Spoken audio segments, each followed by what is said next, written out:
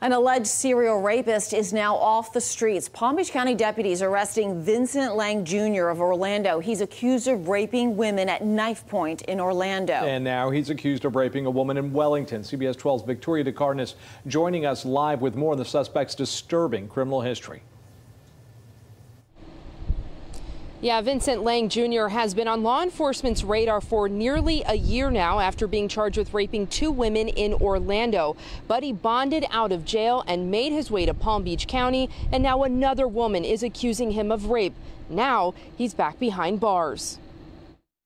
Vincent Laing Jr. was taken into custody Tuesday and charged with sexual battery with a deadly weapon after Palm Beach County Sheriff's investigators say he raped a woman in Wellington. According to this report, a woman agreed to meet with a man she met online at a gated community in Wellington. Once there, she says Laing came behind her with a knife and held it to her face and forced himself on her.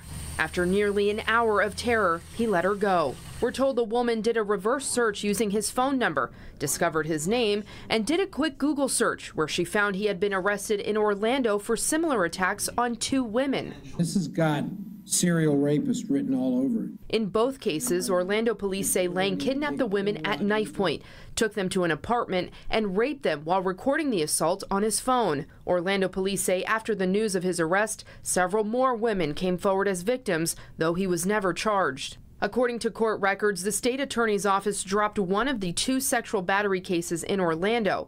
And for a second case, the judge agreed to release Laing from jail in February after he posted bond.